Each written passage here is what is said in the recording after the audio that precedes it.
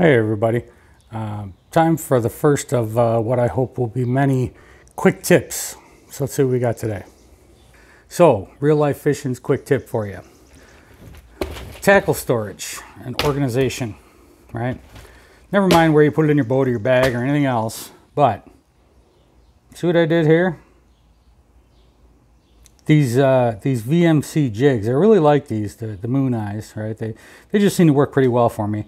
But what I did was on the back of the package, right? There's a new package of them.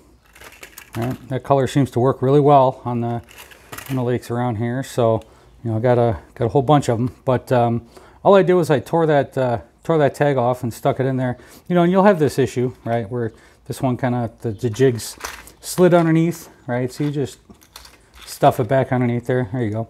But that way, when you run out of one or multiple, for that matter, you know what was in there, right? So just a quick tip for you.